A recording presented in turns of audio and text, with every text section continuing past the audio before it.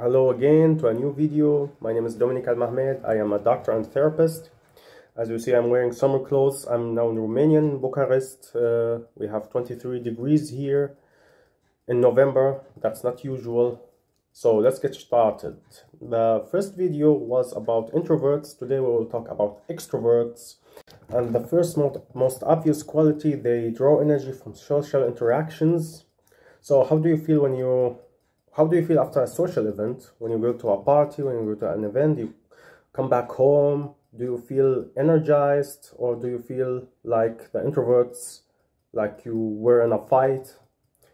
The extroverts feel happy with other people, they work with groups, they like events, they go to them, they talk oft there, and they enjoy the time with other people. They like to exchange experiences, ask opinions. So do you have these qualities or not? Write in the comments down below.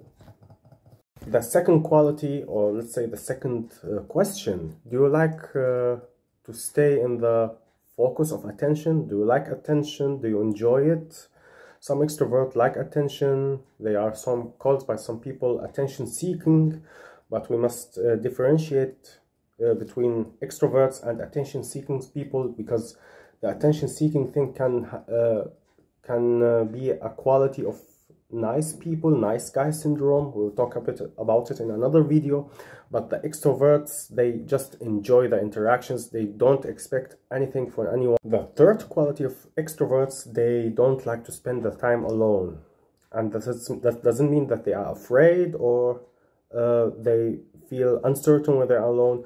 They just find it boring. They don't like the isolation, and they seek always contact to speak about anything and everything.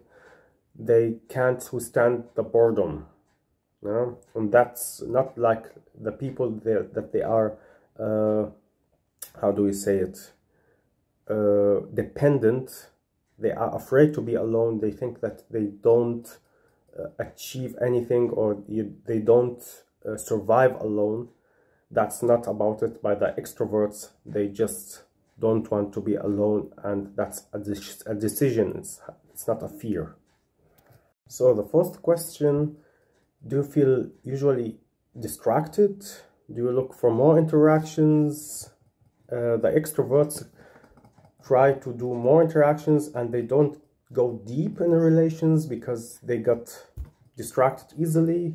When you see three people, you want to talk to all three people. That's why you don't have the time to go deep in the relationship with one of them. Are you one of these people that get distracted easily? Write down in the comments below. So the fifth quality of extroverts, they like to discuss their problems with other people, and they get usually inspired by other people.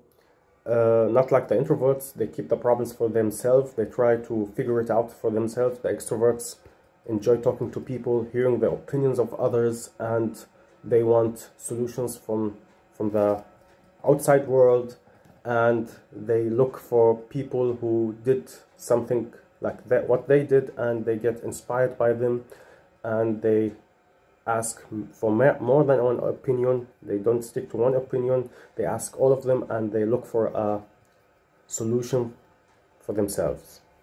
So what are the pros and cons of being an extrovert? The pros are, of course, that you are socially approvable, you are integrated, you have a lot of activities, a lot of people you know that can help you in your life. But the cons are you get easily distracted, you don't have, maybe you don't have those deep relationships. You get to know a lot of people, but you don't get to know them very well, and you get bored so easily. You don't spend your time alone, and maybe we need sometimes this time alone to reflect on ourselves. That's the con of being an extrovert. So I hope you enjoyed this short video about extroverts. For the next time, we will talk about another personality qualities. And please like this video, subscribe, and activate the bell button, and have a nice day. We'll see you on the next one.